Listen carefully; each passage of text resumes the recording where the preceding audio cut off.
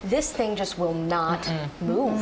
And it's just hard to imagine what our neighbors in the Bahamas are experiencing right now. And just to watch that destruction and the devastation that we've seen from the videos and the images, and it's still just nearly stationary over them. Yeah, remains stationary. What was moving it is pretty much gone. So eventually today it will start to move, but we have a few more hours at least where we just have to watch it sit off the coast. The National Hurricane Center as of 5 a.m. is saying that possibly later this morning it'll start to move northwest, and we are hoping that it finally begins to move away from the Bahamas and obviously away from us, but we're still thinking about our friends up the coast of Florida and along the southeast, because Hurricane Dorian is still a big threat. And as we look at the latest satellite image, yes, the Grand Bahama Island still experiencing that eye wall. It's a Category 3. It's still a major dangerous hurricane here, and maxes seeing winds of 120 miles an hour. And just to give you that bigger view and put things in perspective, you'll see that Dorian has grown in size, although the winds have decreased. And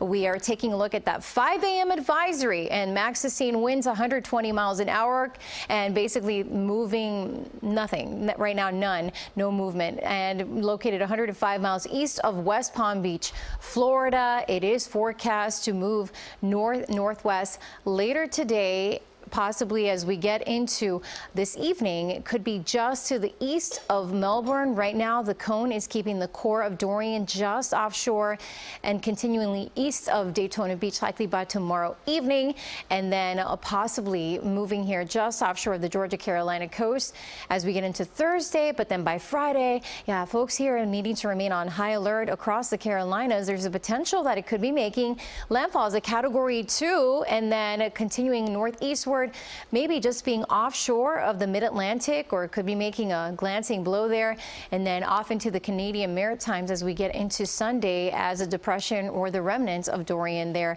Most of the computer models together keeping it moving in that generally northerly direction as we head throughout the next few days, but then by late week Friday, Saturday into Sunday, taking a turn to the northeast. Hurricane warnings in place for the Bahamas.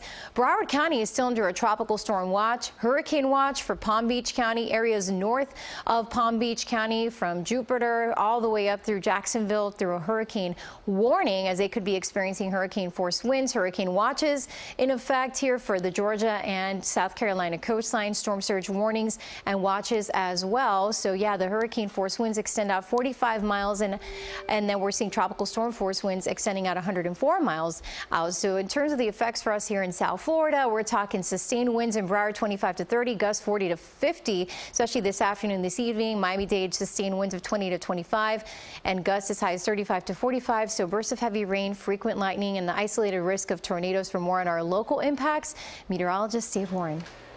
Yeah, it's with these bursts of heavy rain that we'll watch here, and this is the bands that we've been watching. This will stay pretty much to the south, but they continue to develop here around the lower Keys. So the storm's way up there, but we can't forget the lower Keys here. They've been dealing with these passing showers and the squalls, band trying to work its way south here. It's just up in Palm Beach County. As these move through, the wind picks up, you get that gust of wind, and that's where you can see these higher gusts. Otherwise, winds pretty much sustained out of the west and northwest, about 20 miles an hour. But Boynton Beach, here comes another one moving south. That'll move into Broward County and over the next few hours. The storm off the coast here, nearly stationary. We've been talking about for about 18 hours, and slowly as it begins to drift off to the northwest, we might see these actually start to increase here across the area. Wind speeds 15 miles an hour, 18 in Pompano Beach. Out of the west and northwest, despite that offshore flow, we're still seeing that risk of coastal flooding with the high tides. It's because the wave action here as these swells work their way down the coast. Now,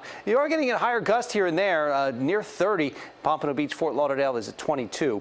The satellite and radar shows bands spinning off of the storm. There's that one large one here down the Florida Straits.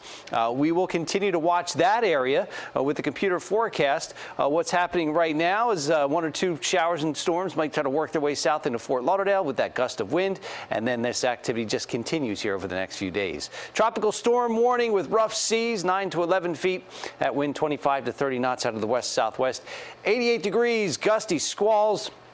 More so to the north with these stronger gusts as they move through the area. That continues today and again tomorrow.